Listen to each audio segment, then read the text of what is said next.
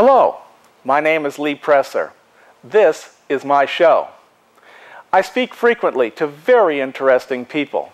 Some of these conversations are so exciting, so intellectually stimulating, I thought others might like to listen in. This is the reason we started recording Conversation with Lee Presser. Welcome to Conversation with Lee Presser. Cyber warfare refers to politically motivated computer hacking to conduct sabotage and espionage. It is information warfare. Security expert Richard A. Clarke defines cyber warfare as actions by a nation-state to penetrate another nation's computer or networks for the purpose of causing damage or disruption. America's electric grids, telecommunication systems, and the internet are still vulnerable to this form of attack. Our guest today, Dennis Bouvier, will attempt to explain the situation in layman's language. Professor Bouvier learned about computers and how to program them at the age of 16 using a book borrowed from a friend and a computer at his grandmother's house. Now he is an associate professor of computer sciences and serves as the acting chair of the computer science at Southern Illinois University, Edwardsville. Dr. Bouvier, welcome to Conversation. Did I get that pretty much right about cyber warfare? Yes, I think you have it pretty much right. Last time that you were here, which was, weirdly enough, just about a year ago, we talked about viruses and virus protection. This cyber warfare, that's sort of, I don't know, an extension of this or a precursor to what we talked about last time? It's certainly an extension of what we were talking about. It's perhaps the only difference between what we were talking about last time and what we'll talk about today is who's behind what's going on. The basic mechanism by which people can manipulate your computer and therefore your information is the same. Well, in our last discussion, it was really, it's hackers and those who put viruses out to damage our computers. It started out as a bunch of kids having a jolly time. Well, let's see what we can do, right? Right. Right. Although those kind of hackers, they've become more sophisticated and it's not so jolly now. It's almost like a business. I wouldn't say almost like, I would say it's very much a business, a multi-billion-dollar business worldwide. These guys wouldn't happen to work for the antivirus companies. There are plenty of people who think that the antivirus companies are behind a lot of what goes on, but I don't know that there's any evidence to support that. You'll always have conspiracy theorists about these sorts of things. So, as to the topic today of cyber warfare, we're actually talking about a systemized attack by governments on other countries, right? That's correct. So now, of course, the #1 country in the world that knows how to do that happens to be USA. There are those that think that's the case. I don't know that there's any way to know who has the most sophisticated operation because until you actually do something, we wouldn't know what the capabilities are. So one could suppose that we have the best attack and defense mechanisms, but there are people who think that China actually have the best attack mechanisms and we have the best defense mechanisms. But there would be no way to know unless there really were an all-out cyber war. You're a professor at Southern Illinois University in the engineering school, right? That is correct. And over the years that you've been there, and even before you were there was quite a number of Chinese students, haven't there?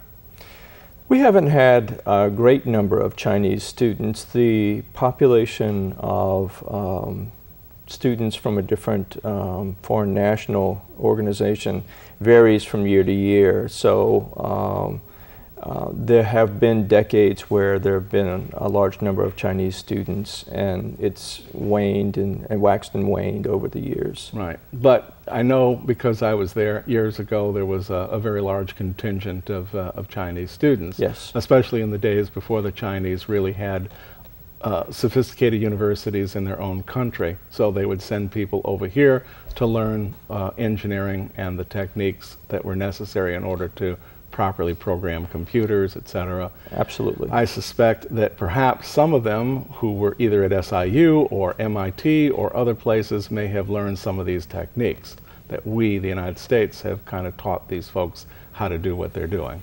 That's certainly possible. So then they went home, and their home government said, you know, we need what? What is it that the home government might have said that they were looking to do? Well, I suppose the premise of cyber war is twofold. One, if we can infiltrate the computer networks and find the information, usually information about the Department of Defense and what their weapon systems might be and what their defense strategies might be, that's certainly valuable if there were a conventional war. But then the other aspect of cyber war is being able to do damage remotely. And so there would be two goals, and you mentioned that in the introduction, that gaining access to information and then manipulating utility grid and that sort of thing. So shutting down the electric power grid or causing other infrastructure damage.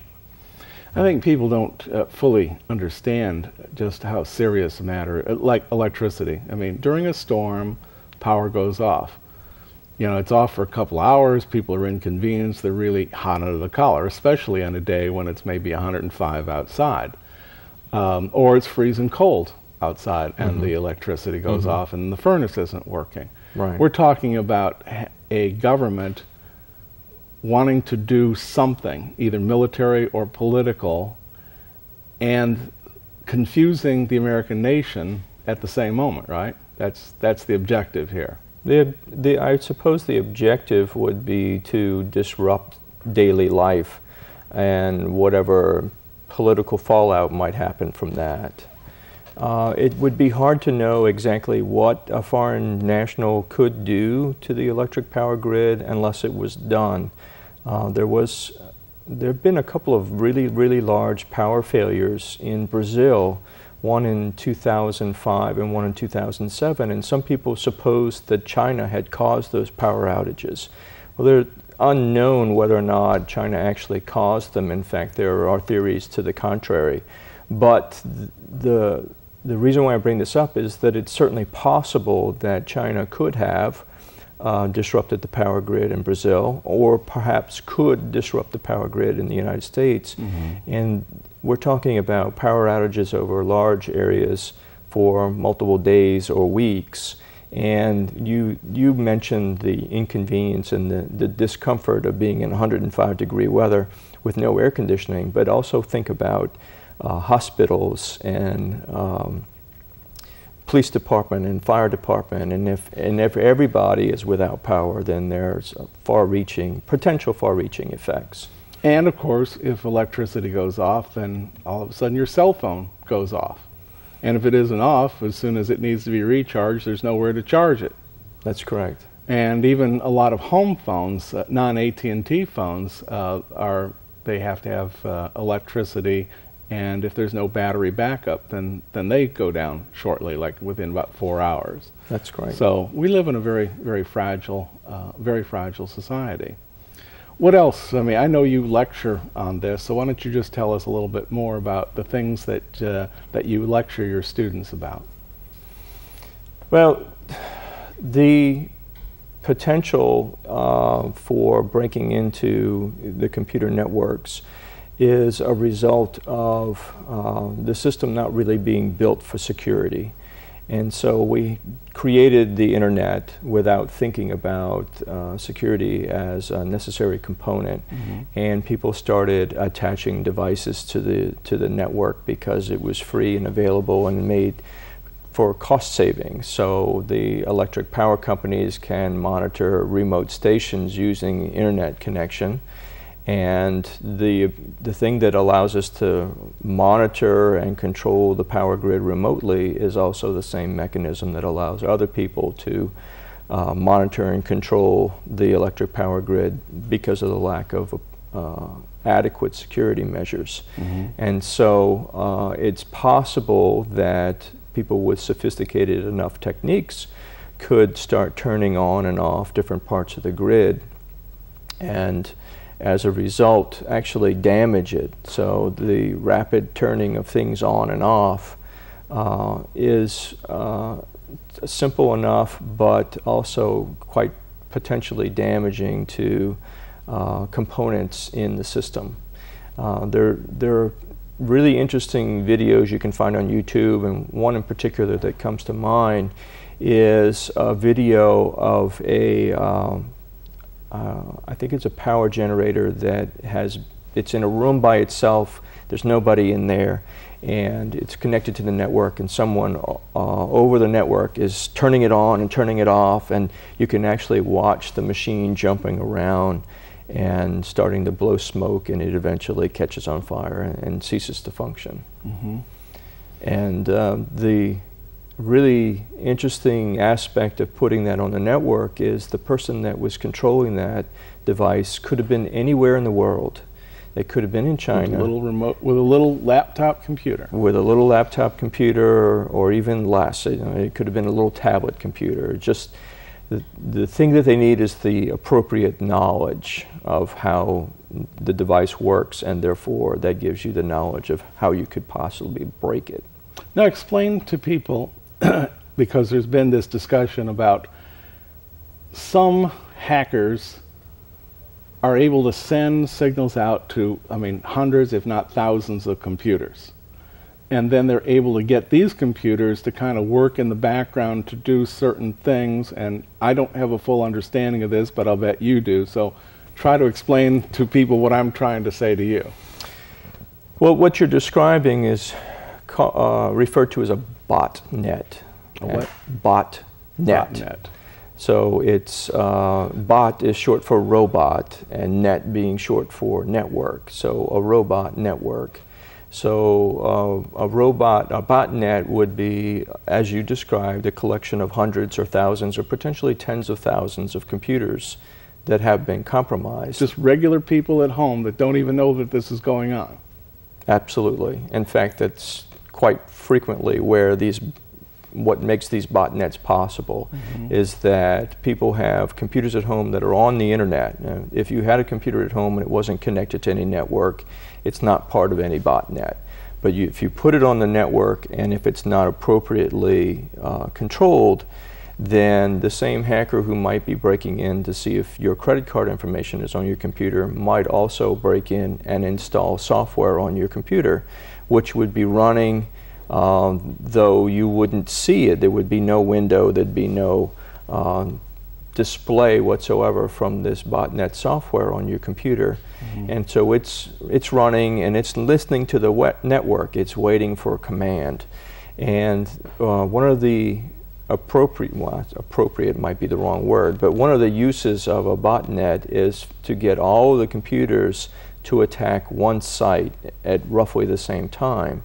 And so if you wanted to punish an online store, one way to do that is to get all of your bots in this network to go to the website all at the same time and overwhelm the servers. And so legitimate customers wouldn't be able to get in to the store, and therefore the company would potentially suffer economic damage. And the same thing is true that a government may set this up and then at the appropriate moment use that to go and, what do they call it? There's some sort of forced entry. I forget what the computer term is there, but it's kind of a hard attack as opposed to a soft attack. You know what I'm referring to? I'm not sure. There's various terms that I've read, but I'm just not that technically adept to be able to articulate that. But my understanding is that these botnets are capable of being directed not just at a store, but those could be the ones directed at a nuclear power facility. Oh, absolutely. Or something that controls the electric grid. I don't think, again, a lot of people may not understand the term electric grid, just so that they understand. Are you familiar with how the system is set up across the United States? To some extent. The electric grid is a very complex... It's not just one. I mean, the whole United States is not hooked up. It's in various sections of the country. That's right. And so, you know, if you attack one, the rest of the country still goes on, but that area is brought down. Right.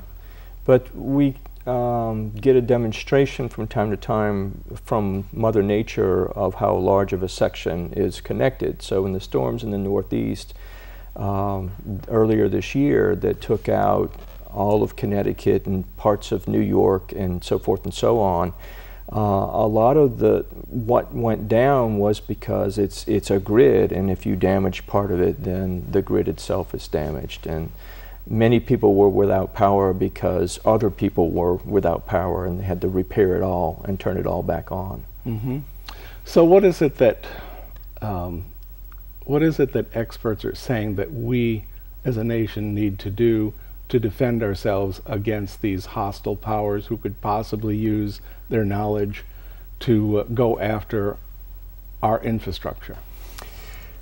I haven't heard anything from the government that would be sort of a direct answer to what you're saying, and they're not telling the common man, this is what you need to do. Perhaps they should be, because it is the common man and the common computer that is part of the problem, that part of the reason that cyber warfare is possible. But the government is actively doing a number of things, and one of the things that they're doing is developing talent. They have scholarship programs where they're getting people involved in cybersecurity. So they're offering a scholarship if you study cybersecurity for a number of years. They'll pay for that education in return for service later.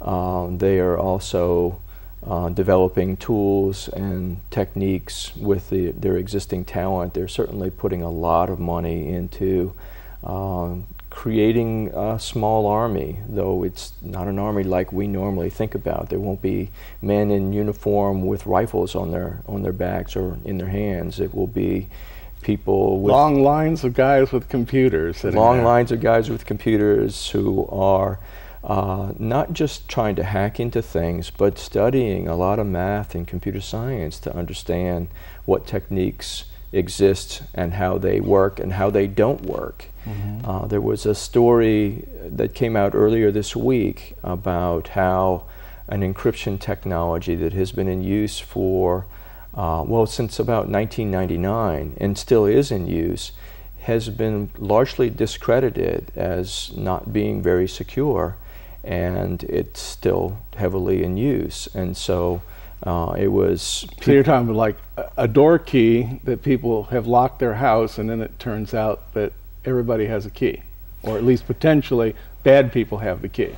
Well, I would perhaps change your analogy slightly. It's like a door lock that locks, except that it's not that hard to pick. And people with the right tools can get in not too much time. It is locked, mm-hmm. and it will keep out some people, mm-hmm. but it won't keep out people who have the appropriate resources. Now, it turns out the appropriate resources are not hard to get, and that's really the problem. So even if I don't understand how to pick that lock, I can call somebody up, a locksmith, so to speak, and say, hey, I want to pick this lock, and I can have it happen for about $200. Mm-hmm. Now, you mentioned the word math a little while ago. How important is math to computer science and learning how to do the things you're talking about?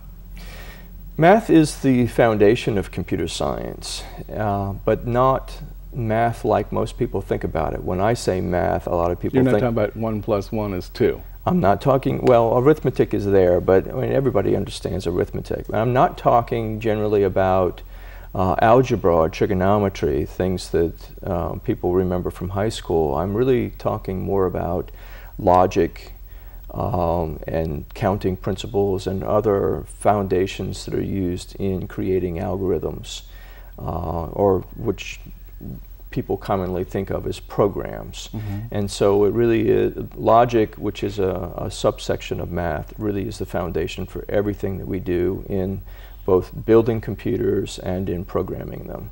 And so every computer scientist understands the basic mathematics and And so I guess the answer to your question is that it's essential.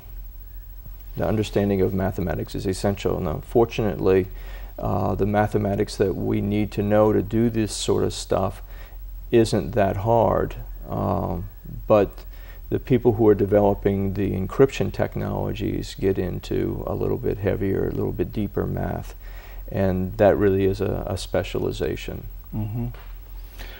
So anybody who's listening to this that has children in school, you would encourage them to spend more time on math?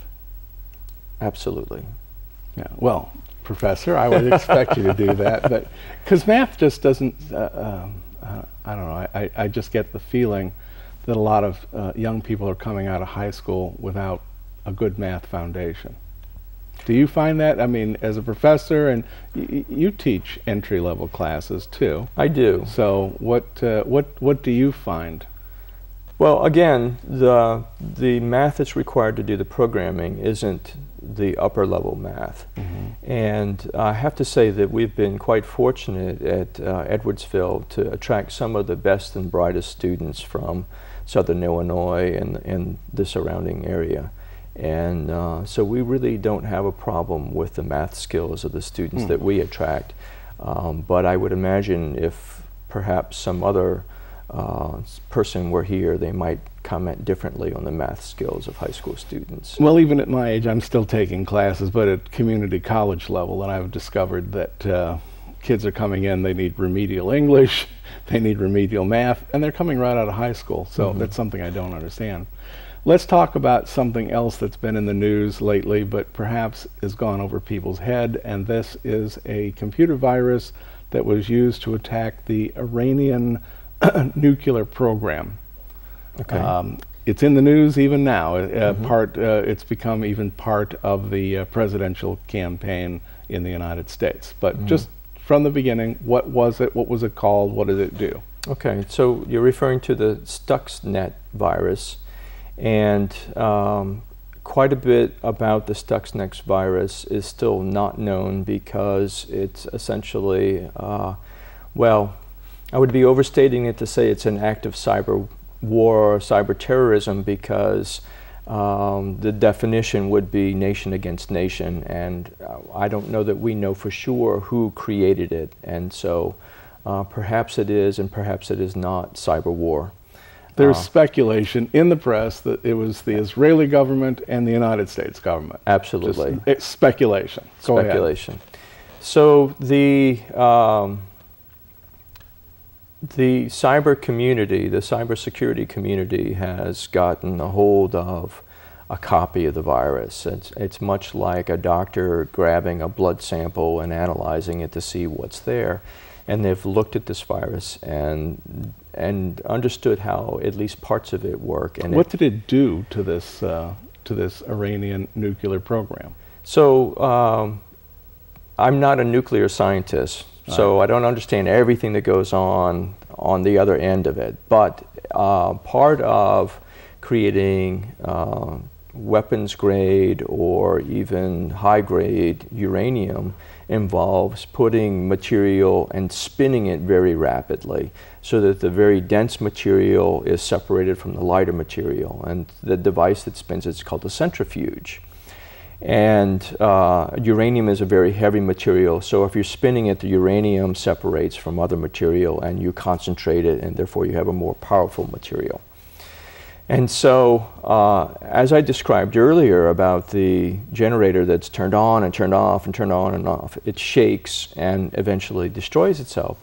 Well, a centrifuge spinning very rapidly is similar to this, that if you spin it at different speeds at different times, that it will shake and potentially destroy itself. And that's exactly what the Stuxnet virus was able to do, except in a very sophisticated way. So the virus got into the controller, which is essentially a specialized computer that was controlling the centrifuge.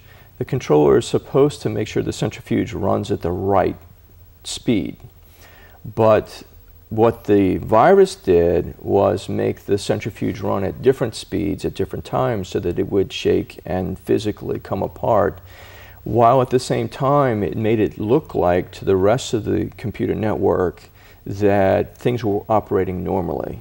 So you have a virus that is essentially a program that has infected this computer, controlling the centrifuge, but reporting something different to the people who are... And these are smart guys, and they didn't realize what was going on. That's Absolutely. how sophisticated this thing was. Absolutely. Which is, again, the danger here in the United States, that something like that can be applied here or anywhere else in the world.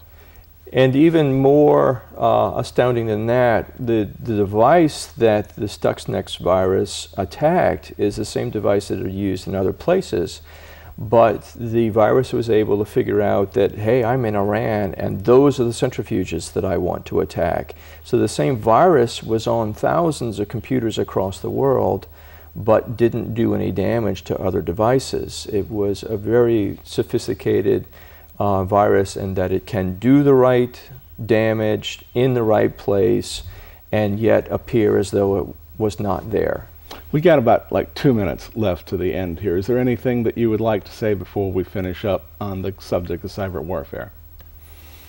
Gosh, this is such a big topic. I know, and we talked about this beforehand, that Right. 30 minutes doesn't do it justice, but Right. what would you, as a coda, what would you say at the end? Well, I think that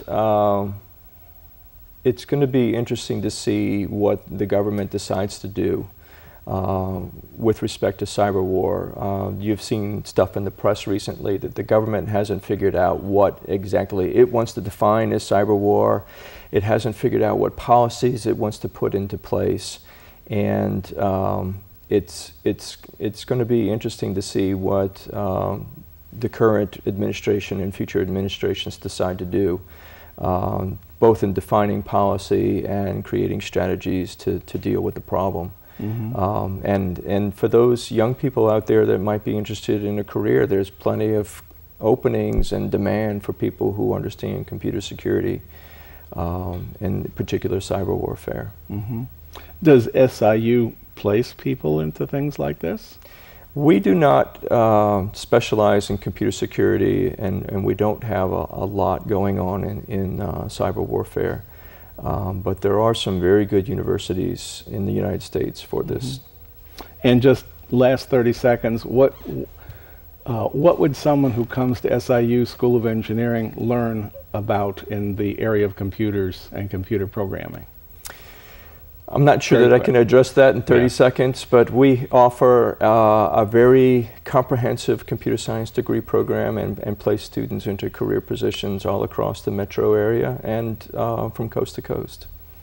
I've had your dean, not just the current dean, but the previous dean, say he'd put SIU E's engineering school up against WashU any day. Do you agree? Absolutely. Thank you very much for being with us. I appreciate your coming on such short notice, too. You're very welcome. And to my audience, I've been speaking with Dr. Dennis Bouvier. He's a professor at the School of Engineering at SIU Edwardsville in their computer programming department. Hopefully you learned a little something from this. We'll see the rest of you next time. Thank you. Goodbye.